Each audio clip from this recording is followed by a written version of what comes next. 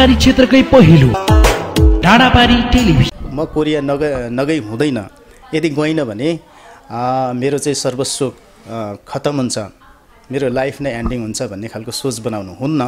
त्यसो गर्दाखेरि नि डर पैदा हुने, चिन्ता पैदा हुने, अनि त्यसपछि पढिसकेको कुरो पनि बिर्सने र परीक्षा हलभित्र प्रवेश गरिसकेपछि जान्ने विद्यार्थीहरू फेल हुने अवस्था पनि हुन्छन्। पढ्ने भनेको परम्परागत ढङ्ग रहेछ, जसले कण्ठ गर्ने भनेर भन्छौँ।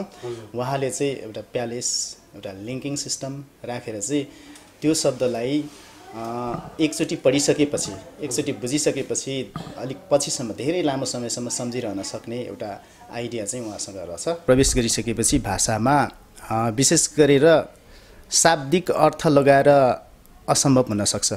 कतिपय कुराहरू अलिकति नयाँ मोडमा उल्लेख गरिएका हुन्छन्, सोधिएका हुन्छन्।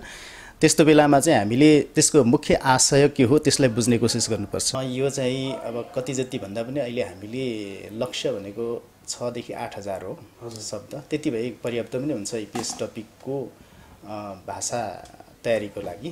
कोरियाको रोजगारप्रति असाध्यै ठुलो क्रेज छ हुन पनि हो। किन भन्दाखेरि त्यही काम गर्दाखेरि, त्यही समय अवधिमा काम गर्दाखेरि अन्यत्र जाँदाखेरि 20-25 हजार रुपैयाँ जोगाउन गाह्रो हुन्छ भने त्यहाँ गएर चाहिँ अहिले न्यूनतम पनि 1,50,000 सेप जोगाउन सफल हुनुहुन्छ। छिटपुट त्यस्ता अप्रिय घटनाहरू सुन्न पाइन्छ। त्यसको एउटै कारण मैले देखेको चाहिँ के हुन्छ भन्दाखेरि अनि त्यहाँ गएर अलिकति कठिनाइ भनेको भाषिक कठिनाइ नै हो। भाषा सरल ढङ्गले बुझ्न र बुझाउन सकियो भने त्यहाँ कुनै समस्या हुँदैन। चाहिँ पढाइ नै हो, शब्दोच्चारणदेखि लिएर पढाइ नै हो। त्यो जब एउटा विद्यार्थीले शब्द उच्चारण र पढाइ गर्दाखेरि राम्रोसँगले त्यो वाक्यको अर्थ लगाउन सक्यो र राम्रोसँगले उच्चारण गर्यो भने लिसनिङ अथवा सुनाइमा पनि त्यही क्रम आउने भएकोले, त्यही क्रम दोहोरिने भएकोले गर्दाखेरि त्यसमा समस्या हुने गर्दैन।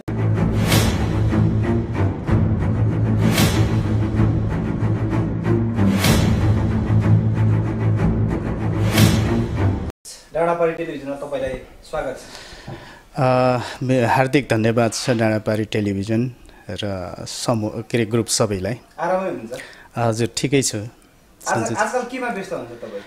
अहिले म कोरियन भाषा प्रशिक्षणमा नै व्यस्त छु। अहिले VN group of education इन्स्टिच्युटमा Korean भाषा प्रशिक्षकको रूपमा कार्यरत छु। यो VN ग्रुप अफ एजुकेसनले विगतमा यो केही वर्षदेखि चाहिँ राम्रोसँगले पढाइरहेछ भन्ने मार्केटमा होला छ, के छ तपाईँहरूको धारणा के छ? अब हामीले हाम्रो पक्षबाट भन्ने हाम्रो धारणा, हाम्रो समर्पणलाई हेर्दाखेरि हामीले त VN ग्रुप अफ एजुकेसनलाई नराम्रो भन्ने कुरै भएन। यो बाहिर सेकेन्ड पर्सनले गर्ने कुरो, मूल्याङ्कन गर्ने कुरो हो। त्यसमाथि हामी यस मानेमा सन्तुष्ट छौँ कि अब VN ग्रुप अफ एजुकेसनमा एउटा यस्तो टिम छ जुन चाहिँ अर्पण शर्मा कटेलज्यूको पनि संलग्नता रहन्छ। त्यसो हुँदाखेरि यहाँ खालि ल्याङ्ग्वेज क्लास अथवा भाषिक कक्षाहरू मात्रै नभएर त्यो पढेको कुरोलाई कसरी स्मरण गर्ने, अलिकति चिरकालसम्म कसरी सम्झन सकिन्छ भन्ने तरिकाहरू सबै अर्पण शर्मा कटेलज्यूबाट सिकाइने भएकोले यहाँ चाहिँ अरू इन्स्टिच्युटभन्दा अलिकति फरक किसिमको सिकाइ चाहिँ हुन्छ। तपाईँ पनि लामो समयदेखि प्रशिक्षण गर्दै आउनु भएको छ। तपाईँले विद्यार्थीहरूलाई चाहिँ कसरी लिइरहनु भएको छ? यो भाषा कस्तो हो, विद्यार्थीले कसरी सिक्छन्, त्यो तपाईँहरूले कसरी मूल्याङ्कन गरिरहनु भएको छ? यो अवश्य पनि दोस्रो भाषा सिक्दै गर्दाखेरि जो कोहीलाई विदेशी प्रशिक्षार्थी भनौँ अथवा विद्यार्थी, उनीहरूलाई समस्या भनेकै के हुन्छ भन्दाखेरि पहिलो कुरो शब्द उच्चारण हो। कतिपय भाषामा शब्द उच्चारणमा समस्या हुँदैन। एकचोटि पढिसके पछाडि त्यो शब्दलाई, त्यो अक्षरलाई त्यो उच्चारण गर्दाखेरि सजिलैसँग पछिसम्म नै त्यही उच्चारण गरिन्छ भने कोरियन भाषामा चाहिँ यो अलिकति फरक ढङ्गले उच्चारण गर्नुपर्ने भएकोले समस्या त्यहाँनिर हुन्छ। त्यसपछि सुरुवातकै प्रारम्भिक चरणमा नै उच्चारणमा समस्या आउँछ। त्यसलाई राम्रोसँगले एउटा प्रशिक्षकले अथवा एउटा शिक्षकले राम्रोसँगले पढाउनुपर्छ, प्रशिक्षण गर्नुपर्छ, दिनुपर्छ। र त्यसपछि भनेको त अब दोस्रो भाषा पढ्दै गर्दाखेरि शब्द नै हो। त्यो शब्द समस्या सबैलाई हुने गर्छ। र त्यसको हल चाहिँ हामीले हाम्रो विश्व कीर्तिमानी कायम गर्नुभएको स्मरण शक्तिका राजा भनेर चिनिनु भएको अर्पण शर्मा कटेलज्यूको संलग्नतामा यो चाहिँ प्रशिक्षण गर्दैछौँ। त्यसैले गर्दाखेरि हाम्रो विद्यार्थी भाइ बहिनीहरू असाध्यै सन्तुष्ट हुनुहुन्छ र मैले मेरो कार्यकाल लगभग 4-5 वर्षको अवधिमा मैले ठुलो समस्या प्रशिक्षार्थी भाइ बहिनीहरूबाट आएको भनेको समस्या नै त्यही थियो र यहाँ आइसकेपछि चाहिँ त्यो समस्या हल भएको छ। तपाईहरुले बढी मेन फोकस चाहिँ कसरी गर्नुहुन्छ? विद्यार्थीलाई लिसनिङमा हुन्छ कि राइटिङमा हुन्छ कि कसरी फोकस गर्नुहुन्छ? विशेष गरेर पहिलो भाषा पढ्ने क्रममा पहिलो कुरो चाहिँ पढाइ नै हो। शब्दोच्चारणदेखि लिएर पढाइ नै हो। त्यो जब एउटा विद्यार्थीले शब्दोच्चारण र पढाइ गर्दाखेरि राम्रोसँगले त्यो वाक्यको अर्थ लगाउन सक्यो र राम्रोसँगले उच्चारण गर्यो भने लिसनिङ अथवा सुनाइमा पनि त्यही क्रम आउने भएकोले त्यही क्रम दोहोरिने भएकोले गर्दाखेरि त्यसमा समस्या हुने गर्दैन। त्यसैले हामी पहिलो चरणमा चाहिँ हामी शब्दोच्चारण र पढाइलाई नै बढी फोकस गर्छौँ। अहिले बजारमा हल्ला आइरहेछ, यो आधिकारिक कुरा हो कि के हो? यो चाहिँ 40 वटा मात्र क्वेशन सोध्ने भन्ने कुरा छ, यो के हो? आधिकारिक? हजुर, यो चाहिँ विशेष आधिकारिकै हो। किन भन्दाखेरि हाम्रो EPS को कार्यालय अथवा रोजगार अनुमति प्रणालीको कार्यालय ग्वारकोमा स्थित छ र त्यहाँबाट नै सार्वजनिक सूचना गरिएको कुरो हो। त्यसैले गर्दाखेरि यो आधिकारिक हो। विद्यार्थीहरूले मुख्य कुराहरू ध्यान दिनुपर्ने चाहिँ एक्जाम दिँदाखेरि चाहिँ केमा चाहिँ मुख्य ध्यान दिनुपर्ने? विशेष गरेर विद्यार्थीहरूलाई एउटा नयाँ वातावरण लाग्छ। परीक्षा हलभित्र छिरिसकेपछि प्रवेश गरिसकेपछि एउटा नयाँ वातावरण र एउटा उत्सुकता, अर्को महत्त्वाकांक्षा धेरै हुन्छ। जसरी भए पनि परीक्षा पास गर्नु छ भन्ने खालको सोच हुन्छ। त्यसबेला यो सोचबाट टाढा रहनुपर्छ। परीक्षा हलभित्र प्रवेश गरिसकेपछि अघि जति चिन्ता गरियो, अघि जति मेहनत गरियो, अब त्यसलाई चाहिँ बिर्सेर अब त्यहाँ चाहिँ एकदमै रिल्याक्स पोजिसनमा बसेर परीक्षा दिनुपर्छ ताकि पढेको कुराहरू सरासर सम्झिन सकोस्। विद्यार्थीहरूले सबैभन्दा मुख्य फोकस चाहिँ कसरी गर्ने? जस्तो एक्जामको बेलामा डराउने, होपलेस हुने, अनि पढेको कुराहरू चाहिँ बिर्सिने, यो चाहिँ के कारणले हुन सक्छ? तपाईहरुको प्रश्न त्यही हो। विशेष गरेर मैले भने अघि नै पनि अब यो महत्त्वाकांक्षी बढी हुन्छ मान्छे। महत्त्वाकांक्षा बढी राख्नुहुन्न। महत्त्वाकांक्षा राख्नु भनेको के हो भन्दाखेरि परीक्षा यदि फेल भएँ भने मैले अर्को अप्सन केही पनि छैन, म कोरिया नगई हुँदैन। यदि गइनँ भने मेरो चाहिँ सर्वस्व खतम हुन्छ, मेरो लाइफ नै एन्डिङ हुन्छ भन्ने खालको सोच बनाउनु हुन्न। त्यसो गर्दाखेरि नि डर पैदा हुने, चिन्ता पैदा हुने, अनि त्यसपछि पढिसकेको कुरो पनि बिर्सने र परीक्षा हलभित्र प्रवेश गरिसकेपछि जान्ने विद्यार्थीहरू फेल हुने अवस्था पनि हुन्छन्। पढ्दाखेरि निकै उत्कृष्ट विद्यार्थीहरू फेल हुने पनि गर्छन्। कारण यही हो, ऊ पनि आत्तिन्छ। त्यसैले गर्दाखेरि परीक्षा जुनसुकै परीक्षा हलभित्र छिरिसकेपछि मेरो अनुभवमा चाहिँ आत्तिनुहुन्न र आफूले आफूलाई नियन्त्रणमा राखेर एकदमै जसरी आफू एउटा घरमा बस्दाखेरि जस्तो फिल फ्री गरिन्छ त्यही अवस्था लिएर चाहिँ बस्नुपर्ने हुन्छ ताकि उसले सरासर त्यसबेला पढेको कुरो स्मरण गर्न सक्छ र प्रश्न पनि सजिलैसँग बुझ्न सक्छ।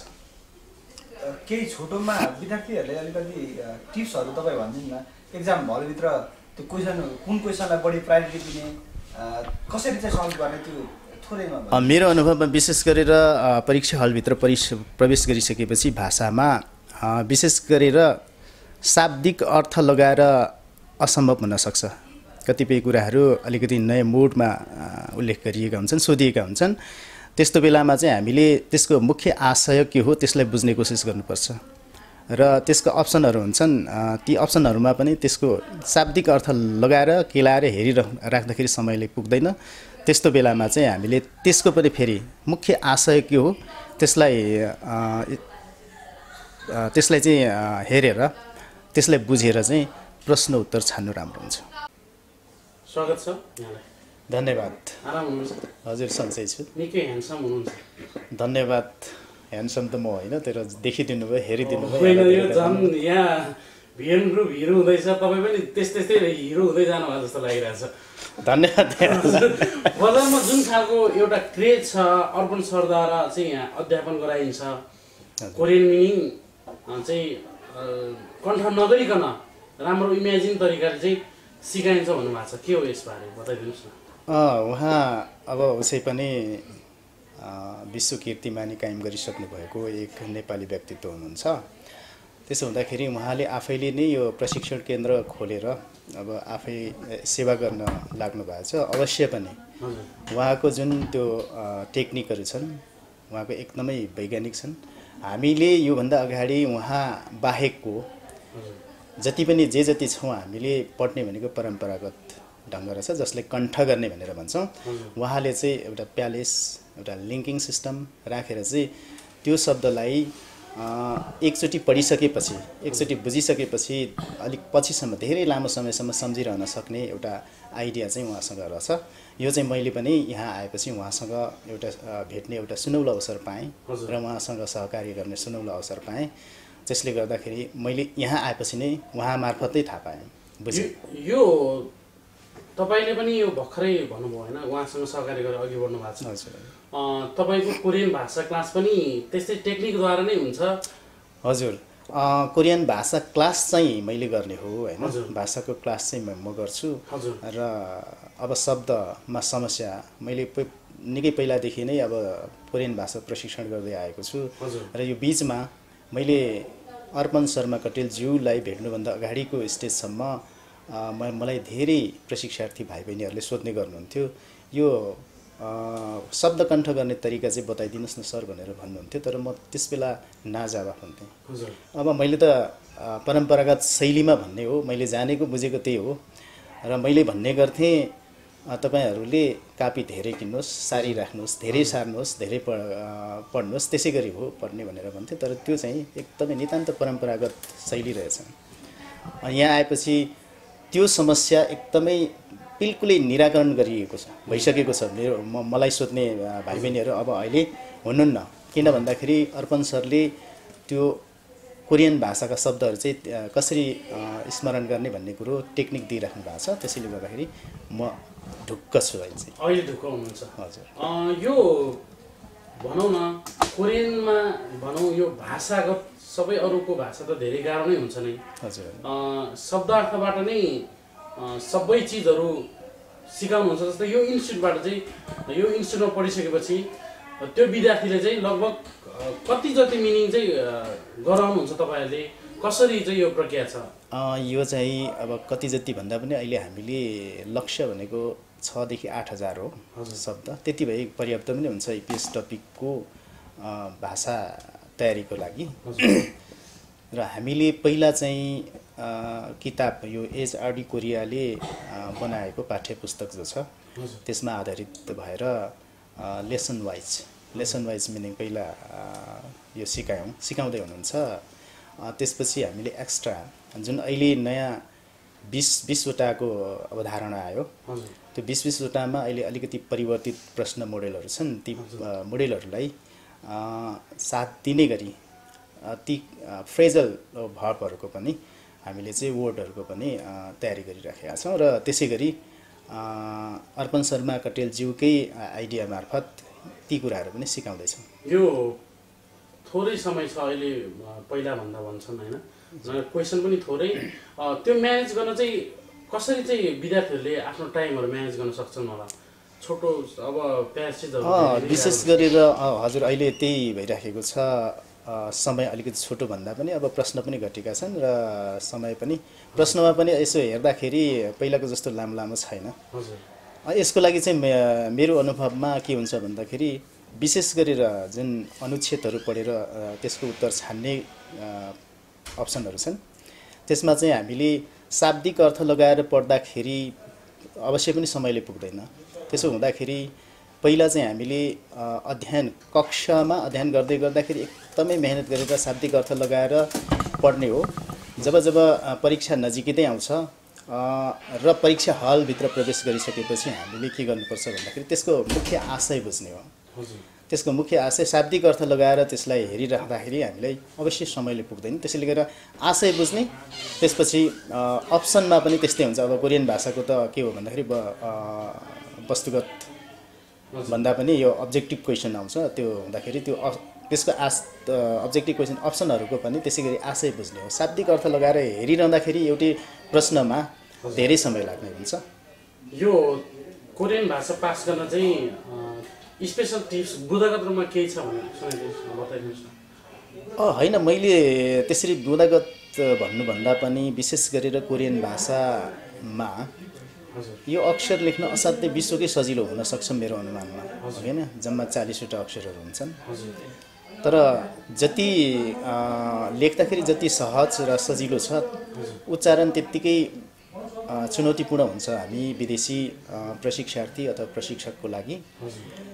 त्यसैले गर्दाखेरि पहिला त शब्द उच्चारणमा विशेष ध्यान दिनुपर्छ। जस्तै अब त्यही ग भनेर पढ्छौँ, सुरुमा पढ्ने ग भनेर पढेको जुन अक्षरलाई पछि गएर ङ पनि भन्नुपर्ने हुन्छ, क पनि भन्नुपर्ने हुन्छ, साथै ख पनि भन्नुपर्ने हुन्छ। त्यसैलाई ती कुराहरूलाई निकै ध्यान दिएर प्रशिक्षार्थीले पढ्नुपर्ने हुन्छ र प्रशिक्षकले पहिला चाहिँ त्यो कुरोलाई ध्यान दिनुपर्छ।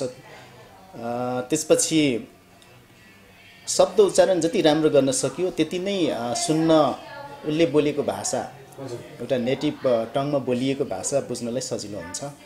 अर्को कुरो चाहिँ लिसनिङ, थुत्की भन्छ, थुत्कीमा त्यही समस्या हो सबैभन्दा ठुलो। अनि त्यतिले मात्रै शब्द उच्चारणले मात्रै पुगेन। अब त्यसपछि शब्द उच्चारण गरियो, शब्दको अर्थ जानियो र अब लगेर व्याकरणमा जोड्दाखेरि, एउटा ढाँचामा लगेर राख्दाखेरि त्यसको अर्थहरू तिनै शब्दहरूको अनेक अर्थहरू लाग्न सक्छन्। त्यसबेला चाहिँ हामीले राम्रोसँगले तिनै शब्दहरूलाई कुन कुन शब्दसँग जोडेर आउँदाखेरि के अर्थ लाग्छ र व्याकरणले के भन्छ, त्यो व्याकरणको ढाँचामा राखेर हेर्दाखेरि त्यो शब्दको अर्थ के लाग्छ भन्ने कुरो बुझ्न धेरै जरुरी हुन्छ। मुख्य कुरो दुईटा हो। अब के कुरो गरौँ भने लगभग हामी अन्तिममा छौँ, होइन? हजुर, जति पनि हेरिरहनु भएको छ उहाँहरूले के भन्न चाहनुहुन्छ, होइन? जस्तै यो इन्स्टिट्युटबारे आफ्नो धारणा केही प्रस्तुत गर्नुहोस्। हजुर, विशेष गरेर म कोरिया 4 वर्ष 10 महिना बसेर आएँ। म पनि EPS मार्फत नै गएँ, रोजगार अनुमति प्रणाली मार्फत नै गएँ। अहिले यसको कोरियाको रोजगारप्रति असाध्यै ठुलो क्रेज छ हुन पनि हो। किन भन्दाखेरि त्यही काम गर्दाखेरि, त्यही समय अवधिमा काम गर्दाखेरि अन्यत्र जाँदाखेरि 20-25 हजार रुपैयाँ जोगाउन गाह्रो हुन्छ भने त्यहाँ गएर चाहिँ अहिले न्यूनतम पनि 1,50,000 सेप जोगाउन सफल हुनुहुन्छ। र त्यसको लागि विशेष गरेर हामीले त्यहाँ दुर्घटनाहरू हुने गर्छन्, छिटपुट त्यस्ता अप्रिय घटनाहरू सुन्न पाइन्छ। त्यसको एउटै कारण मैले देखेको चाहिँ के हुन्छ भन्दाखेरि, अनि त्यहाँ गएर अलिकति कठिनाइ भनेको भाषिक कठिनाइ नै हो। भाषा सरल ढङ्गले बुझ्न र बुझाउन सकियो भने त्यहाँ कुनै समस्या हुँदैन। जुन दुर्घटनाहरू हुन्छन् ती पनि विशेष गरेर भाषा नबुझ्दै हुने हुन्। जस्तै अब कोरियनसँगै काम गर्ने कोरियन साथीले राम्रोसँगले 1-2 पटक भन्ने गर्छ र उसले यो सोच्दैन कि त्यो बेलामा यो चाहिँ विदेशी हो, यसले चाहिँ मेरो भाषा, हाम्रो भाषा राम्रोसँग बुझ्दैन होला भन्ने सोच्दैन। उसले आफूले जे जति जानेको छ, बुझिया छ, आफ्नो भाषामा सरल र धारा प्रवाह भनिदिने हो। त्यसपछि ऊ हिँड्दिन्छ। त्यसपछि हामीले बुझिराखेका हुँदैनौँ। पछि आएर उसले त्यही अराएको काम चाहिँ गर्न नसकेको हेर्दाखेरि ऊ रिसाउँछ। रिसाउँदाखेरि मान्छे कोही तर्सिन्छन्, कोही अब नयाँ वातावरण, त्यत्तिकै पनि नयाँ वातावरण, होइन? त्यसबेला ऊ चाहिँ एक किसिमको निराश हुने गर्छ। अर्को कुरो चाहिँ यसो गर्नु हुँदैन, उसो गर्नु हुँदैन भनेर उसले भाषा आफ्नै भाषामा धारा प्रवाह भनिराखेको बेलामा हामीले बुझेनौँ भने त्यही मेसिनमा गएर काम गर्दाखेरि त्यो हुँदैन भनेको बुझिएन भने त्यसबेला हामी दुर्घटनामा पर्न सम्भावना धेरै रहन्छ। यो प्रान्तअनुसार फरक हुन्छन् रे भाषामा, अलिअलि के फरक, यसबारे के हो खास बताइदिनु? छैन, प्रान्तअनुसार अलिकति लवज, आञ्चलिक लवजहरू फरक हुन्छन्। केही 1-2वटा, जस्तै छेजुदो भन्ने प्रान्तमा गयो भने 1-2वटा शब्द पनि फरक छ भन्ने सुने हो मैले पनि। र आञ्चलिक लवज त फरक हुन्छ नै। जस्तै हाम्रो पूर्व र पश्चिमको बोली आवाज एउटै, त्यही शब्द बोल्दाखेरि पनि त्यो बोल्ने उच्चारण गर्ने त्यो लवज अलिकति फरक हुन्छ। त्यस्तै चाहिँ हुन्छ, तर शब्दै भाषै पुरै फरक चाहिँ छैन।